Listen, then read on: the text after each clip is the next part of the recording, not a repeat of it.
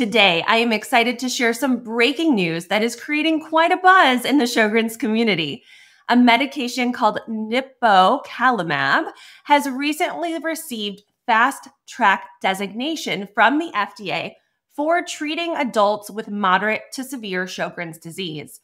This comes only weeks after this same medication was granted breakthrough therapy designation, making it the first and only investigational treatment to receive both of these important FDA designations for Sjögren's. So what is the current status of clinical trials? Nipocalimab is currently being studied in a phase 3 clinical trial, the IRIS clinical trial program for Sjögren's disease, and this includes 2 global phase 3 clinical trials.